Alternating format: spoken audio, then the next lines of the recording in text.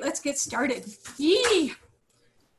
So, second session of traditional Chinese veterinary medicine, holistic medicine, integrated medicine, whatever you want to call it. This is going to be about the 5 elements, the 4 treasures, and how we put patterns together. So let me just introduce myself. I'm Dr. Talea Grand. I've been a veterinarian for, I don't know, Lola, can you do math? What's 1996 minus today? It's 14. That's like 24. 24 years. 14. I've been a veterinarian for 24 years, graduated Texas A&M in 1996. I've practiced pretty much strictly Western medicine up until about 2015. I took an acupuncture class, kind of fell in love with Eastern medicine, and I've been studying that for the last, I don't know, 5 years, I guess it's been. This is Lola Rojas. You want to introduce yourself? Yeah, sure. My name is Lola. As Dr. Grant has already said, if you joined us before, By the way, she's Dr. Rojas. I recently graduated vet school, and Dr. Grant kind of took me under her wing and is just teaching me while I go through the licensing process. So this is one of the fun things I get to do as part of that. So she's going to be our co-host today. She's going to monitor the chat and she's going to break in. So if you guys have any questions, there's a chat list. I think, do you want to walk them through that? Yeah, absolutely. So if you see on the bottom of your screen, if you have Zoom in full screen, you should see where it says chat or questions. So you can actually ask a question and it will alert me that you've asked one, or we can just use the chat.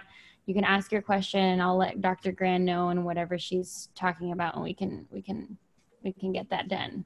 So this is kind of interactive. Obviously, we're the only two talking, but Lola knows what I'm talking about, so she'll kind of break in. If you guys have any questions along the way, I'll be happy to answer them. So we're going to start off with why patterns matter. We're going to go over excess and deficiency. If you weren't here for our first session, you may want to go and review that. We're going to go through that pretty quickly. We're going to talk about the 5 elements, the 4 treasures. We're going to put it all together.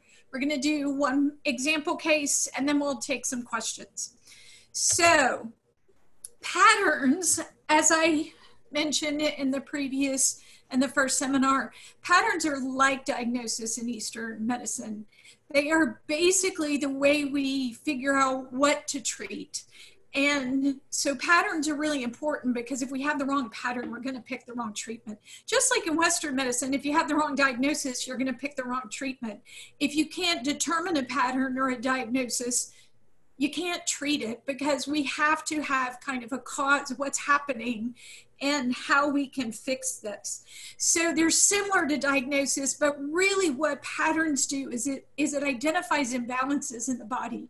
So even in Western medicine, when we don't have a diagnosis, but we have a lot of imbalances, we can treat even without a diagnosis. So it's a little bit more powerful, I think, than Western medicine in that case, because it's not always one-to-one, and there's not always something specifically, a disease process wrong with the dog. It may just be an imbalance, or cat, or horse, or pig, or goat, or whatever we're treating.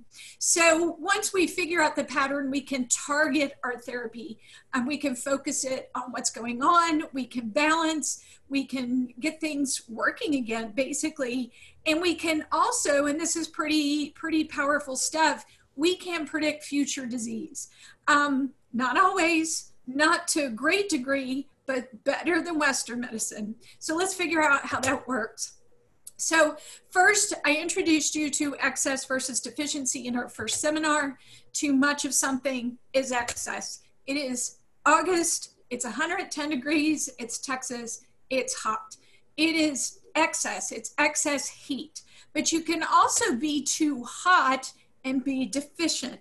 Now, the classic example of that is having a broken air conditioner.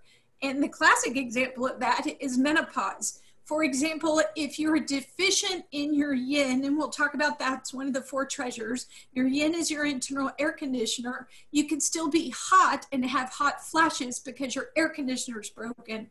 Has nothing to do with your external heat source. It has to do with your internal way of cooling or balancing out that cool and hot. Now, the thing is it's pretty easy to treat excesses. you just clear them, you jump in a swimming pool, you go inside, you have a fan on you, you have an air conditioner on you.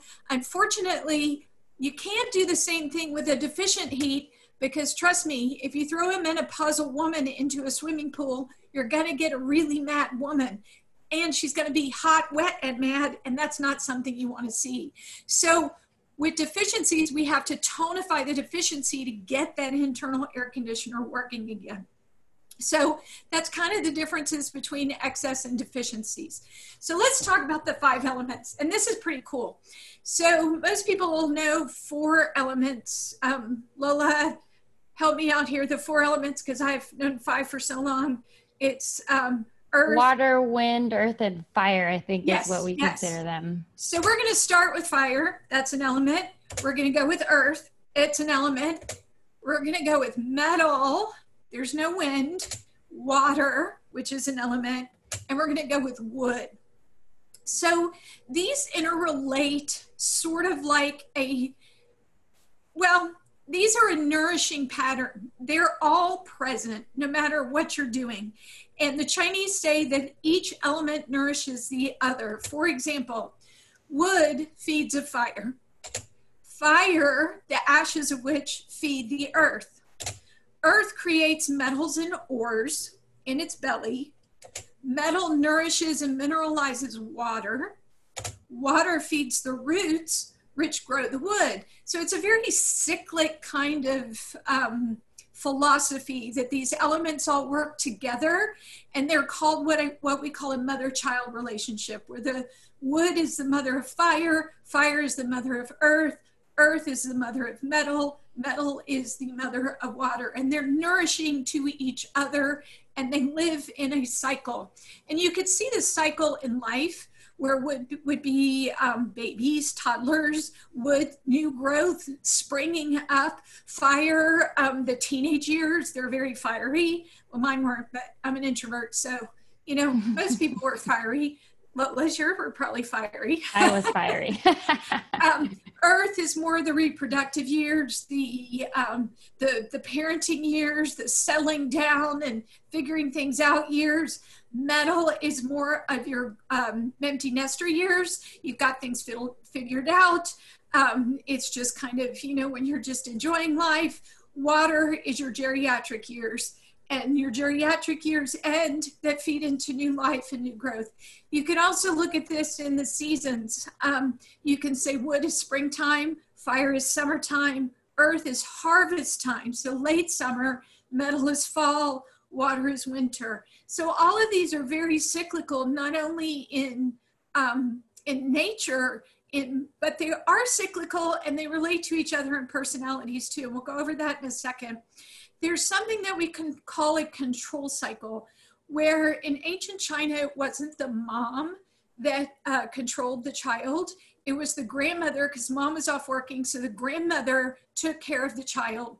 The grandmother controlled the child. So if we look at it, fire can melt metal. So fire controls metal. Metal can chop wood, and it can make it, you know, just kind of chop it down. Wood can bind the earth with its roots and really hold the earth to where earth doesn't really necessarily want to be. Earth can muddy or divert water, and water puts out fire. So that's what we call a nourishing cycle on the outside and a control cycle on the inside. And that gets all of our elements interrelating with each other in very different ways. If we look at this according to personality types, every being, and this goes to plants, this goes to crystals, this goes to humans, this goes to dogs and cats. We are all 5 elements, but our basic personality type lives in 1 or 2 of those elements. So we call them constitutions. So let's talk about the fire element. Fire element constitutions, personalities are happy, they're up, they're lively, they're playful, they're vocal, they're the center of attention. They're divas, they're extroverts, they are what we call the emperor, the kings, they're really the center of attention. So if we look at dogs specifically, we have bred dogs to be of a certain personality type, and you can really take a lot of breeds and put them in an element. So Lola, what would be an example of a fire breed? Our golden retrievers, for Golden sure. retrievers, yeah. And they tend to be the color too. The fire dogs tend to be red. So poodles, they're up, they're crazy, they're vocal, they're loud, they're playful. Now, one that's not red is like a Jack Russell. They're up and bouncy. They're just, I mean, they're all over the place. So let's look at the earth personalities. Relaxed, friendly, steady, solid, good appetites. They love food. They are called the mother. So Lola, breed of earth types? Ideally labs. Labs, would yeah. fit that. I think labs have gotten to where they're more fire than earth these days, but I remember labs when they were all just kind of laid back. Mastiffs certainly are very earth. They're very solid and big and large. So basset hounds, they're low to the ground, again, solid. These earth dogs, I mean, they're wonderful creatures because they are just the sweetest, most couch potato dogs you've ever met. So let's talk about metal, because a lot of people don't really understand the metal element. Metal elements love order. They are your OCD, your type A personalities. They're rule followers. They tend to be a little bit more aloof and quiet, a little bit more on the introverted side. They're very independent, and they're kind of known as the organizer, the prime minister. They tend to run things behind the show. So breeds of this, pitch and border collies. Border collies, yeah. Yeah, a lot of cats fall into metal personalities. I think they're very aloof and very persnickety. They tend to be very Shibas. picky. Huh? Shibas can be, maybe a Shiba Inu. Those can be metal. But they're just very kind of aloof creatures. They're going to be the ones who aren't sleeping on top of you like the fire dogs, or cuddled up next to you like the earth dogs. They're going to be in the same bed, but they're going to be down at the end making sure you stay exactly where you're supposed to stay, and they're going to let you know when you don't. So the water element, these are the observers, the philosophers. They're careful. They're very introverted. These are the true introverts. They're timid. They tend to be shy. They tend to love one person, one, maybe two, but really they probably tolerate one, and they tend to love their one person, and they tend to run away and hide. I wouldn't call them not friendly. They're very friendly to their one person. They just aren't really, they don't care to be involved in anyone else. And a breed that really categorizes this is Chihuahuas. Because you see that one Chihuahua with that one person that really doesn't like anybody else. Now, wood, that's another element that most people really aren't familiar with. These are your confident, aggressive, dominant breeds. These are Rottweilers. These are Dobermans. These are German Shepherds. Yeah. They're dominant. They're athletes. You can have woods as greyhounds. They run the show. They are, and they can fall into aggression, but that's usually an imbalance. Usually they're just assertive. They just know exactly who they are, and what they want. And so all of these elements, and you can kind of see if you have, say, a wood dog and an earth dog, how the wood dog is going to be the boss and the earth dog is going to sit there and say whatever you say. If you have a wood dog and a fire dog, the wood is going to try to nurture the fire. And so they kind of get along. But what if you have a wood and a metal? Well, metal tries to control the wood, and woods don't like it. So you've got a little bit of headbutting going on there. It's not like they can't get along, but they're more likely to not get along than others. So we call these patterns of behavior. We call them constitutions. We really classify our patients and our breeds into different constitutions, because that leads us to disease later. And the Chinese say that a balance of all of these elements and you're healthy. Happy, healthy. If you have imbalance, then you get disease. And I think going off of that too, you can have two breeds. Could you have two breeds of the same dog and have two totally different elements? Oh, absolutely. Absolutely. And another thing we can see, let me get down here and see if I can do some annotations. So we can have two fire dogs together, playful, happy, active, kind of get into little tiffs now and then, but they're sensitive. They get over it fairly quickly. But you can also have animals that are kind of like right here, that are kind of in between fire and earth. Sometimes in some situations they're very earthy, some situations they're very fiery. So you can kind of have a dog that sits in between, or that leans more towards one or the other. And so definitely you're gonna have at least one or two of these elements combined. You almost never have the opposite. That just doesn't work. It's usually two next to each other or one predominant. Did that answer your question? Yeah, okay. Absolutely. So why do we care about these elements? Why do we care about personalities? Because they go directly into our acupuncture meridians and our organ systems. So the fire element is associated with the heart and the actual heart. The earth element is associated with the spleen meridian. Now, in Chinese medicine, the spleen meridian is the GI tract, not just the actual organ spleen. It's the GI tract and how it works. Metal element, lung organ. Water element, kidney organ. Wood element, liver organ. So they all interrelate, and you can correlate the different elements with different diseases. For example, the fire element or the heart element, you can have heart disease, but you can also have the heart houses the shen, the mind, the behavior, the emotions. So in the heart element, you can also have anxiety, you can have behavior problems, you can have, what's the word I'm looking for? I can't think of it right now. Anyway, anxiety, behavior problems, fear, aggression. You can have thunderstorm phobias and things like that, fearful behavior. Earth, you're going to have pretty much GI disorders. They're very steady. They don't get a whole lot of really other diseases, but GI diseases can be big. If any of you have an animal with GI disease knows, it can kind of take over your life. The metal, get respiratory disorders because that's associated with lung. The kidney is a little bit more involved because the kidney, being an old age deep element, also controls deep bones in the spinal cord. So arthritis is associated with the kidney element. Kidney disease is associated with the kidney element. Hearing loss, graying hair is associated with the kidney element. Now, the thing about the kidney element, remember I said that's kind of the geriatric years. That's why we see a whole lot of these diseases when animals and people get old, because it's the last element to go. It's usually the element that holds on the longest. The wood element, you usually get liver diseases. You can have seizures. The liver controls wind, which is seizures. You can have tendon and ligament disease, which is interesting. When I first started learning this, we see a lot of ruptured cruciates, which is a tendon in the knee.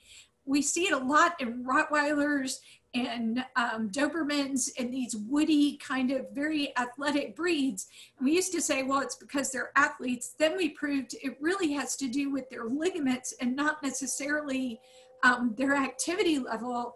And so, but why are they getting these? It's because their liver element's unbalanced.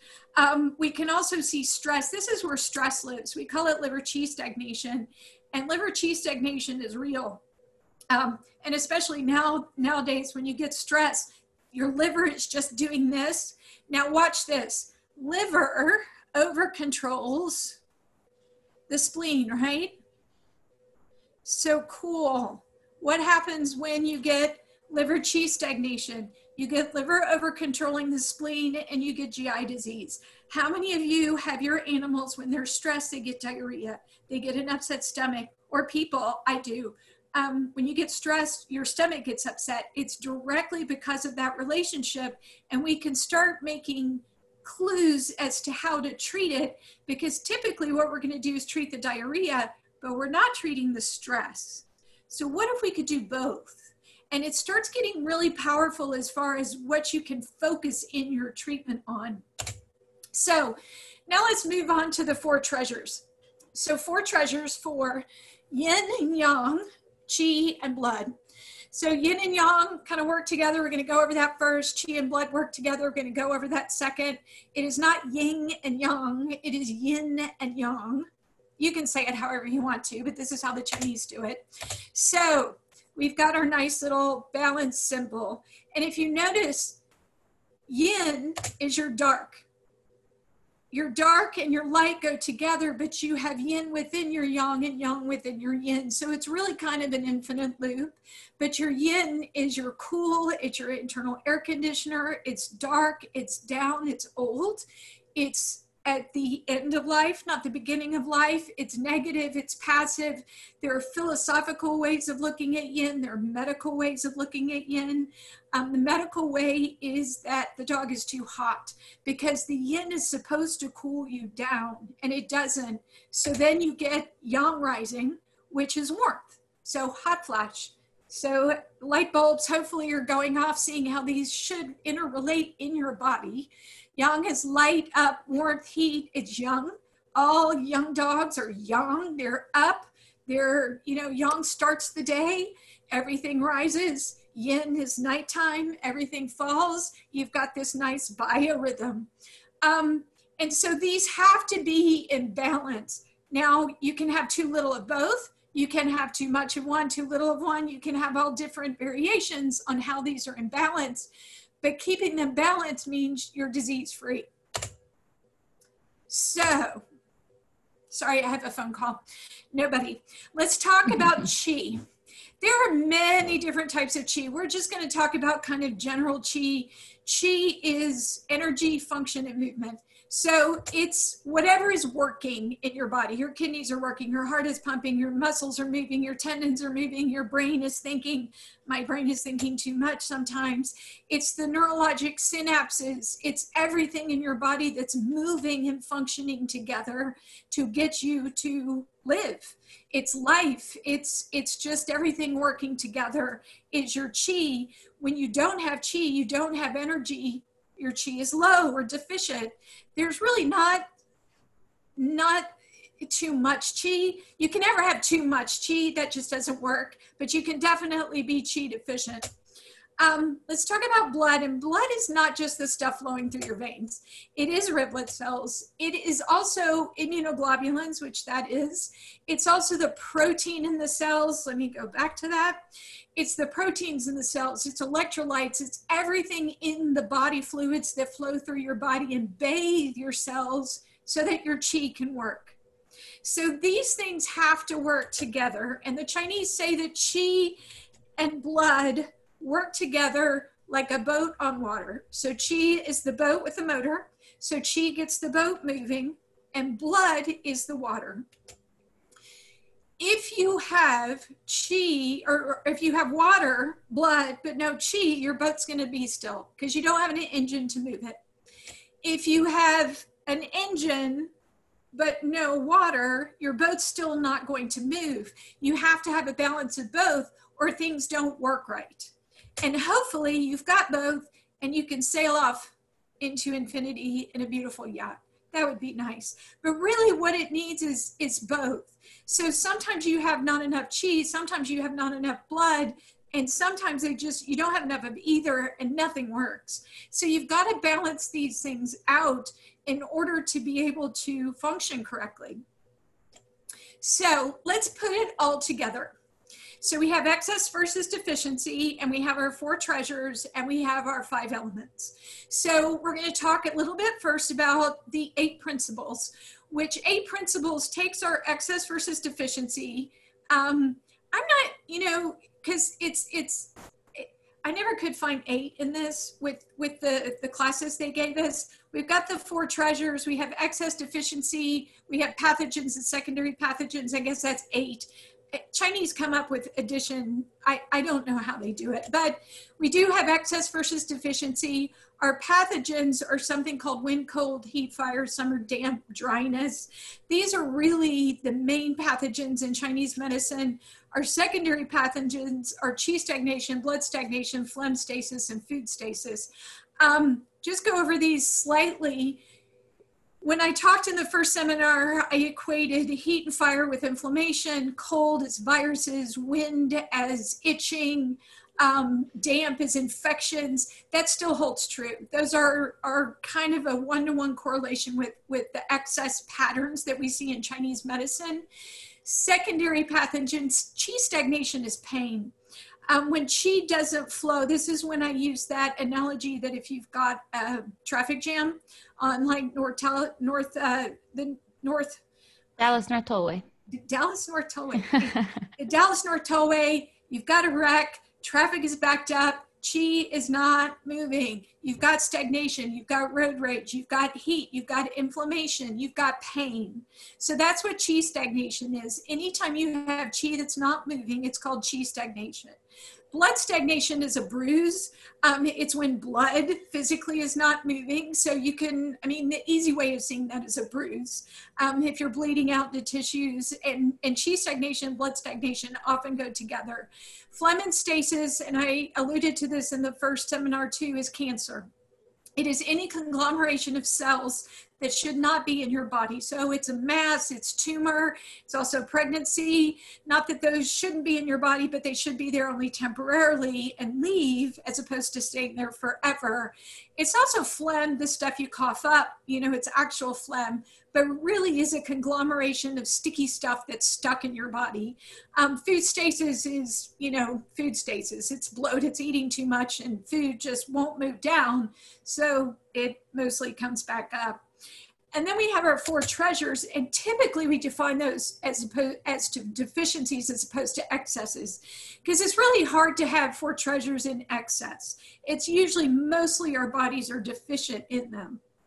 So then we take our zongfu, our meridians, our systems, our elements, our heart, spleen, lung, kidney. We take our excess and deficiencies and our treasures, and we put it all together into a pattern. Let's do that with Freckles. We went over Freckles in the first seminar. She's my dog. She lived 17 and a half years. So when she turned 12, 13 years old, she was coughing. She was arthritic. She couldn't jump up on the couch anymore. She was getting weak in her back end. She was getting deaf. She was old. Old age is not a disease. Old age brings diseases and brings debilitation, but it is not a disease in and of itself. So Western-wise, I could have given her a cough suppressant, I could have given pain control, but I'm not actually helping out her deficiencies in this. So let's just take Freckles and say she has chronic bronchitis, she has chronic arthritis, back pain, she has degenerative myelopathy, which is muscle degeneration, and her nerves aren't working as well. So that's what causes weakness. And then of course she's deaf. So how do we put this together in her? Well, she's coughing, so it's the lung. Old age and arthritis goes with the kidneys. So we've picked our meridians. We've got two of these. We can have more. Sometimes we have one, sometimes we have two, sometimes we have more. Does she have an excess? Yes. She's got pain, so she's got qi stagnation, and she has this cough, this phlegmy kind of cough, so she's got phlegm in her lungs. Is she deficient? Absolutely. She's got a qi deficiency, and this is the degeneration of muscles and nerves. She also has a yin deficiency, and now how did I recognize that? Yin deficiencies, they're hot, remember? So she was sleeping on my wood floors instead of her bed, where normally she'd sleep on her bed. She was panting, even if we hadn't been outside, even when it was winter. She was seeking cool spots. Her tongue was red, her pulses were fast.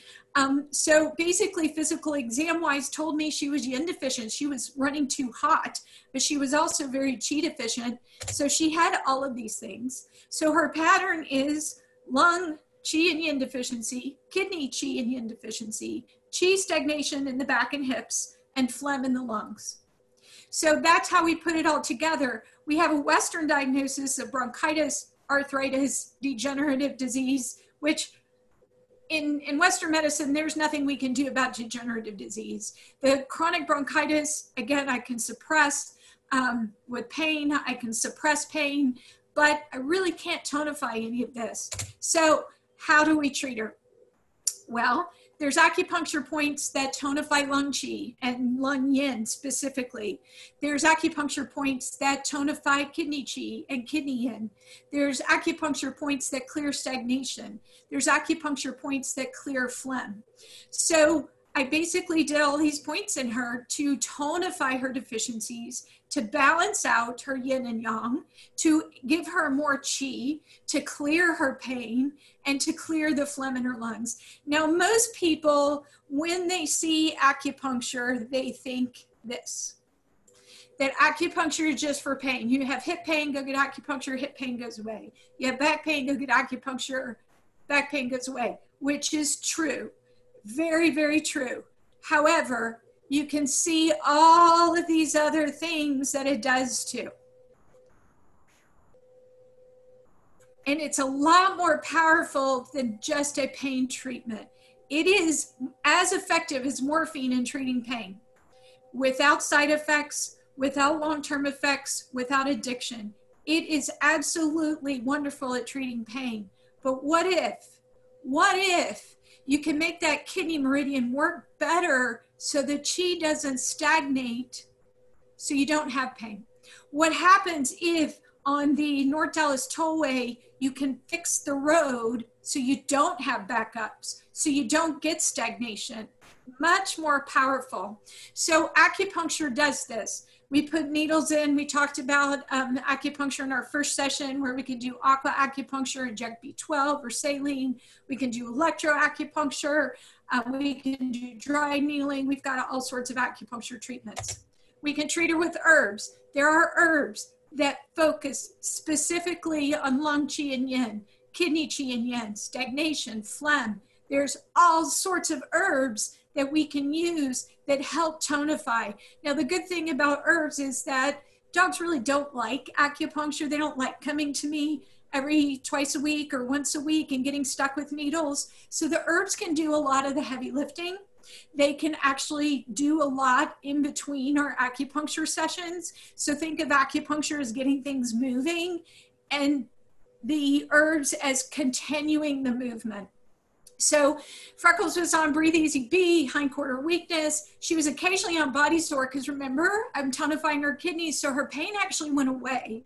And it only came about when she was playing or running, and she probably shouldn't have. Just like us, when we get older, we have those times when we just work a little too hard and we get a little stiff and sore and we need something for our pain.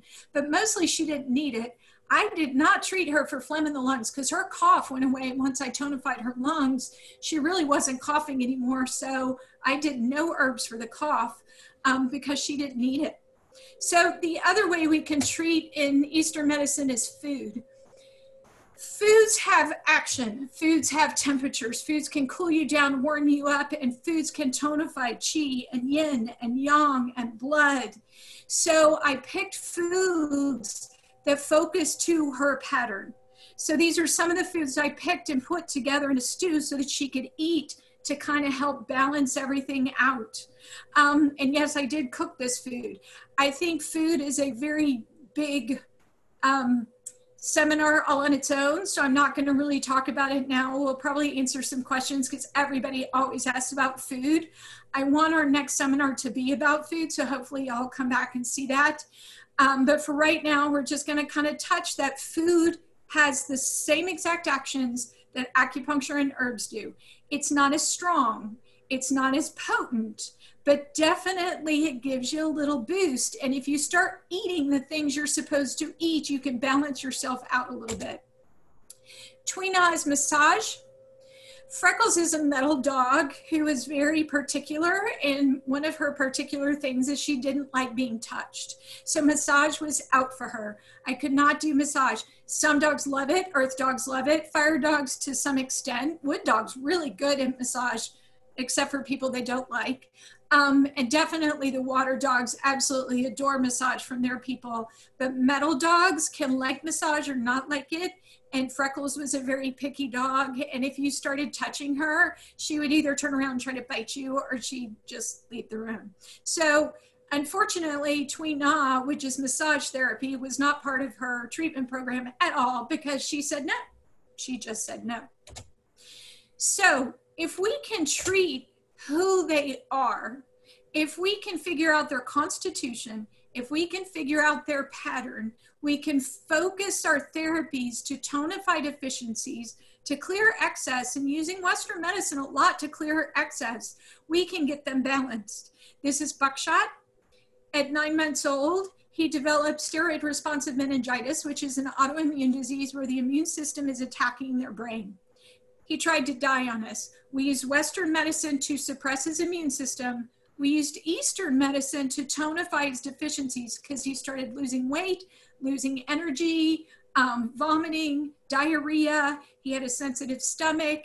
He was just pale. He was anemic. So we used blood tonics, we used chi tonics, we used herbs, we used acupuncture, we used food. We used everything to balance him out while we're suppressing his immune system to not only get him through therapy, but to get him off the therapy and onto regular life. He is now 2 years old. He's completely clear of all symptoms and off all Western medications. We can treat cancer. We went over Gus in our last segment where Gus had hemangiosarcoma, which is a tumor in the spleen. So we basically tonified his chi, his Wei Qi specifically, which was his immune system, to keep him as energetic and his immune system as healthy as possible.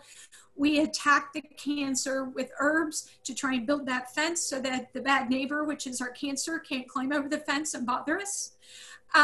He was given Western medicine without surgery, gave him days to a couple weeks to live. He lived for 12 more months at a good quality of life. Chemo, I loved chemo. Now, chemo literally by the veterinary oncologist was given 2 days. 2 days. She had cancer in her lungs. She was coughing up blood. She had these such large amounts of tumor in her lungs that she could barely breathe. She was weak. She could barely get up. She was not eating. And when she came to see me, all I did was acupuncture and herbs. And within a week, she was not coughing. And she was pulling them on walks. And this was a couple weeks. This picture was taken a couple weeks after I saw her. She was starting to eat, and we gave her fortified a diet, or we balanced, like well, mineral calcium balance. We formulated a diet specifically for her and her cancer that would help her fight it. She lived only 3 months. And I say only when you're given 2 days to live, and it's a bad 2 days, and you live for 3 months where she was eating, going on walks, happy, active, playful, not coughing. That's a long time. And especially in dog years, that 3 months is like me giving a human about a year to live when you might have had a couple weeks. And not just living, it's enjoying life. It's a quality of life versus just being alive. So Heidi had a ruptured cruciate. We tonified her liver meridian, tendons, and ligaments. We gave her herbs to help with the pain and to help those tendons heal and moisturize and get nice and lubricated again. This is, I believe that's Lucy. And I don't think, Lucy ate xylitol. We did use some acupuncture on her. We didn't do a whole lot of herbs because mostly it was about supporting her Western way. So we really didn't use a whole lot of Eastern medicine. She ate a big pack of sugar-free gum and got toxic from it. So we used Eastern medicine to help her through that. Bailey also had cancer in her mouth. She lived for 6 months, happy, active, playful. This tumor was up in the back of her mouth. She had nosebleeds before I saw her, but this is a couple days, after I saw her, and she was doing great for a long time. This Ninja, if you're interested on my YouTube channel, there's a video of Ninja. He was a puppy that was found with a broken back, and we got him walking again with acupuncture. We did use herbs and acupuncture on him. We did use diet. We used everything combined. We used Tweena on him. He really liked massage. So hopefully if we figure out what's wrong, we can balance it and fix it. But the key here is the pattern. The key here is figuring out what is wrong.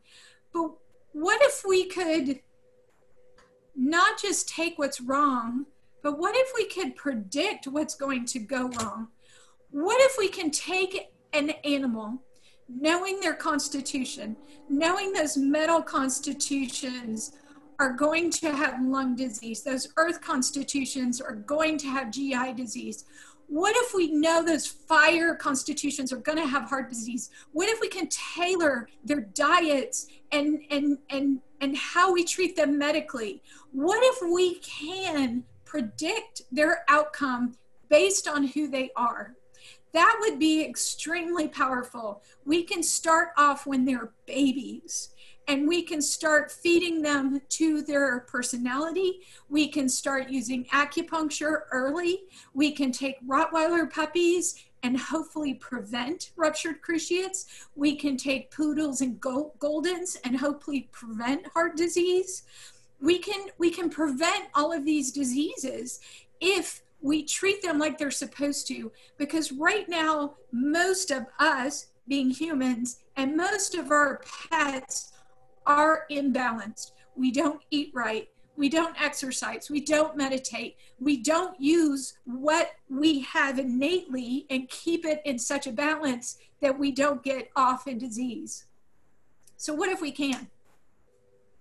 I think it'd be pretty powerful, and I really like to start with these guys young and start them off on a food program that's tailored to them as individuals, because every single face you see on this screen is a different animal, much different. One does not equal the other. One needs to eat cucumbers, one needs to eat liver, one needs to eat chicken, one needs to eat turkey. It's very individualized. Acupuncture, one needs to tonify the lung meridian because they're a metal personality. One needs to tonify the liver meridian because they're a wood personality. It's pretty powerful stuff. So I think that's it. I'm going to basically open it up for questions. If you're on the chat, if you hit 2 all panelists, we are the only ones that will be able to see a question. So we can answer anything there as soon as you guys have questions. Do you have any questions, Lola? I know you've heard this forever. Yeah. I think let's see. Maybe a common one that we get a lot is, if you put my dog on an herb, is that something that he's going to stay on long term? If, for example, in the case where you say if we treat them or we start treating them young based on their constitution, based on their elements, will they be on that herb? Will they change? That kind of thing. And the answer, you're going to hear me say this a lot, is it depends. It depends. Sometimes when we get an animal in that is older and sicker and has been unbalanced for a long time, it's treating patterns is like peeling an onion, where we see one pattern, we fix it and uncover a second pattern, we fix that and uncover a third pattern. Certainly Freckles over her life was on one herb, switched to another herb, and then kind of balanced them both several different times. And a lot of it depended on the season too, because yin deficiencies tended to show up more in the fall when yin was supposed to kick in than it did when yang was present and in the spring. So some are seasonal. Some we just have a lot of layers of imbalances that we have to uncover before we can get to the meat of the issue.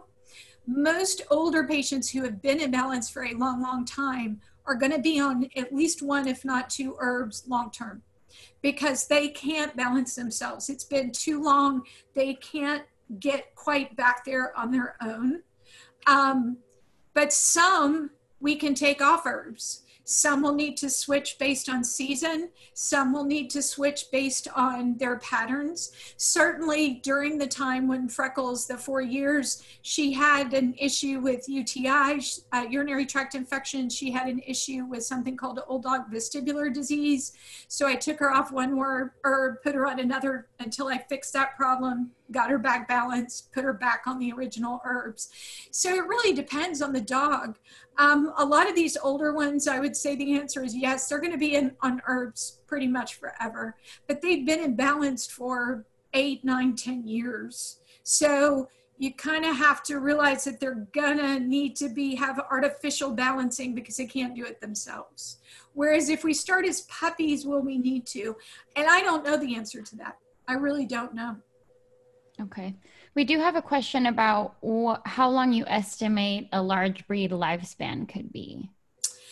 So it's pretty typical that large giant breeds live about 8 years. The large breeds live 8 to 10, 11, 12. The medium breeds 10 to 13. The smaller breeds can go up into their mid to late teens. And toy breeds even longer. So there's definitely a correlation between sizes, where the size of the breed lives longer than the larger the breed lives shorter. Having said that, if you look at our Jing, which is another treasure out there that we didn't really talk about, but that's basically your essence, what you're born with, your life energy. And if you look at it like a candle, you're born with so much. You can only add to the bottom of that waxy candle with food, healthy living, good breathing. You can only add to that if you're eating well. You take away from that candle, the worse you live.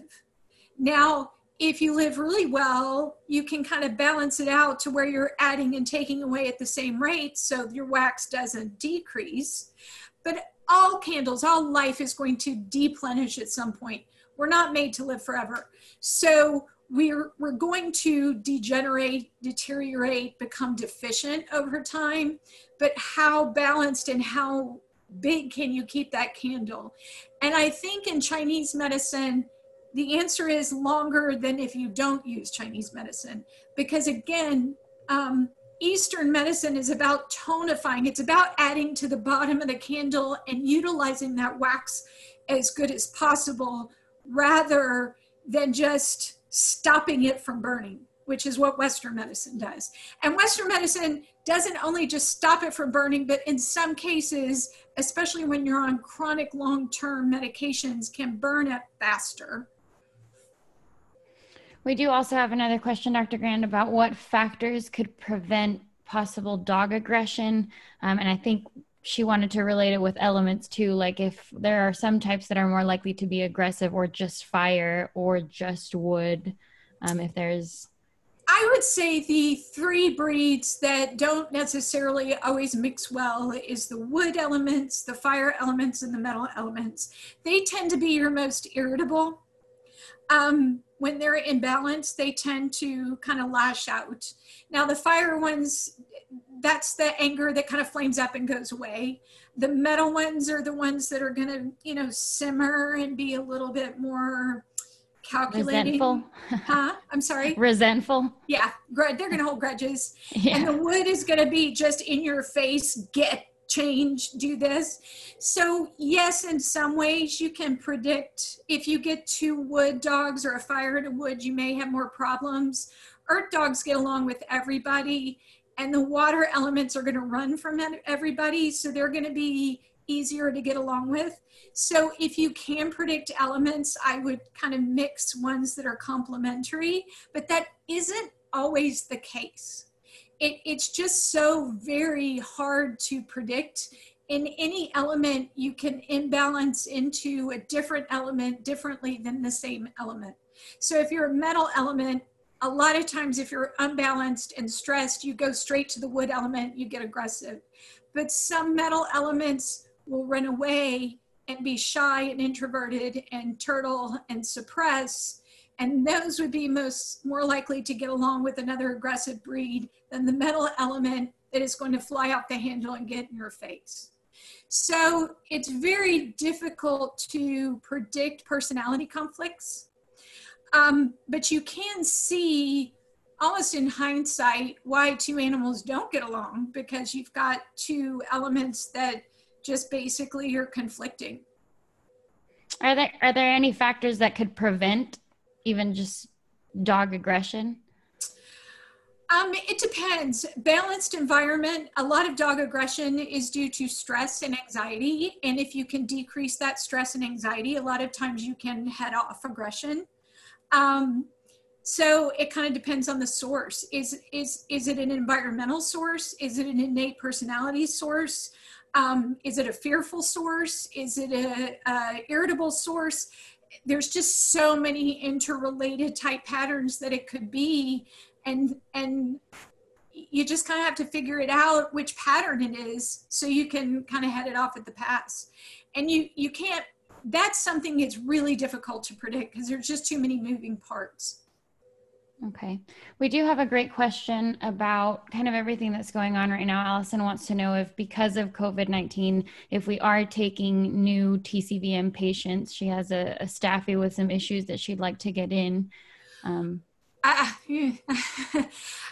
Certainly if it's an urgent patient, like one that's sick, has cancer, really it's an urgent, just like you would go to the doctor for, we're taking in new TCVM patients.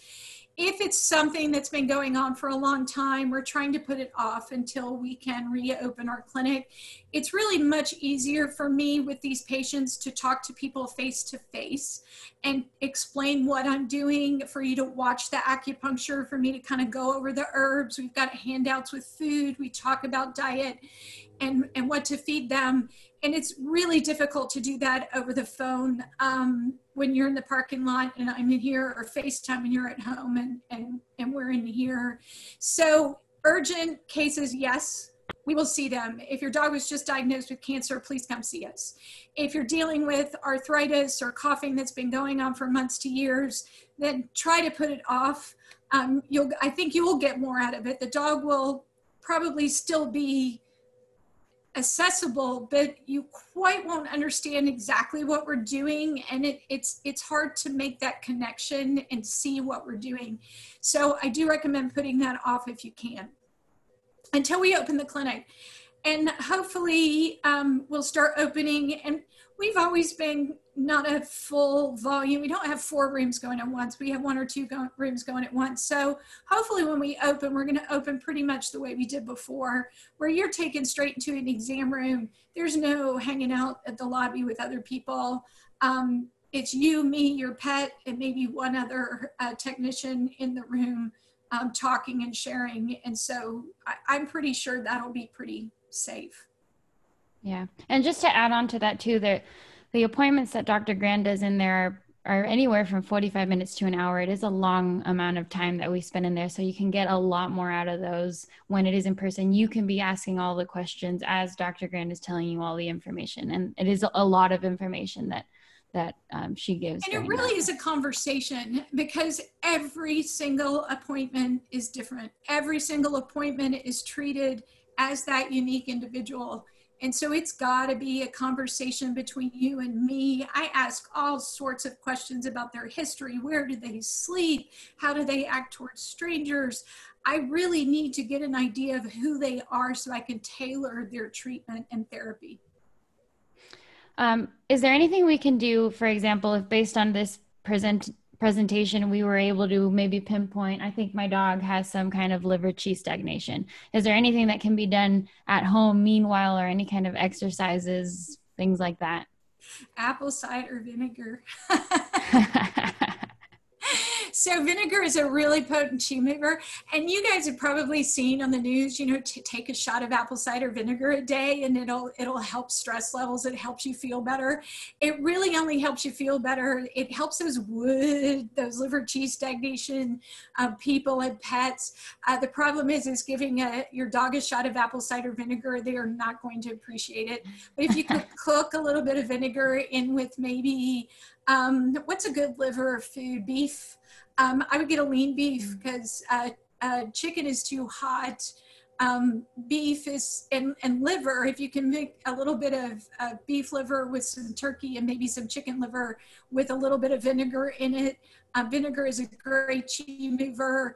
You can add a little bit of minced garlic, not a lot because a lot is toxic. So just, you know, if you're cooking for them, no more than what you would certainly eat.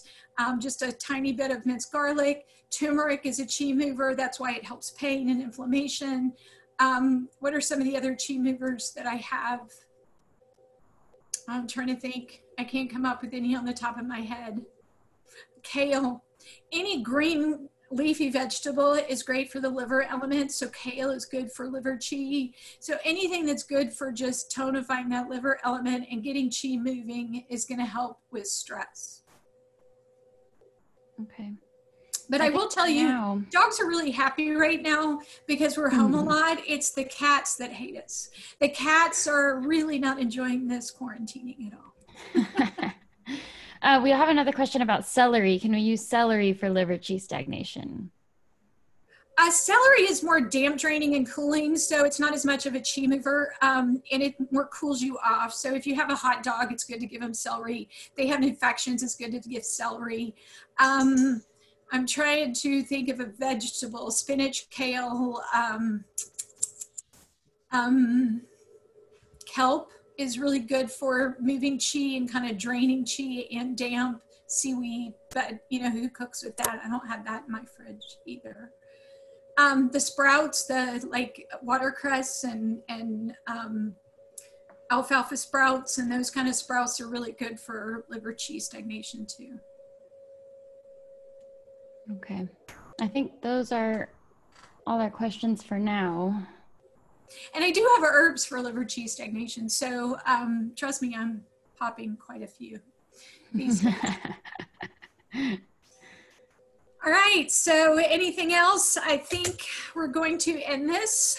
I hope you enjoyed it. I can't really see you guys because I'm working on my presentation. I know Lola's kind of keeping up with you guys. I really appreciate you, Lola, being home and doing this on your day off today while I'm here at work. I think the next time what we need to talk about is food. I really think food is something that everybody feeds their pets. What food should I be feeding my pet? And the answer is it depends, because it depends on your pet. It depends on their pattern. But I think you can start picking a little bit healthier choices. And so the next one, and I do have a food presentation. I gave it, what was that, a year or two ago? That was a year. It's a long one though. Bear with me. It is a long one. And we're going to go over the patterning. We're going to go over food and what each food does. And we're talking natural food here. You can kind of translate that to kibble and canned food, but mostly we're talking about chicken as chicken and not as a little brown nugget that says it has chicken in it. We're talking about squash, we're talking about liver, we're talking about mushrooms. We're talking about the actions and the temperature regulation of food. This will go to people too. If you can figure out your element, you can figure out what you need to eat.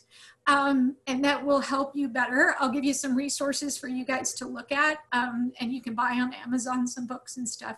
So hopefully next week at Tuesday, 10:30, same time, same channel, we'll be talking about food. It's going to be a long one though, so buckle up.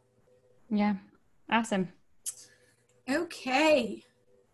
Well, thanks for joining us, guys. Thanks for joining us. You can follow our Facebook. We'll put more events as they come. Also, as you know, we're putting all of these on YouTube, and we'll post the link. That way everybody has access and you can go back and watch anything, especially for the food one. I think it'll be important to go over kind of 1 and 2 before we do food. All right. Well, I'm going to end the meeting. Farewell. Stay safe. Hopefully this will let up soon. If you have any questions, anything at all, please call us. Thank you. Bye.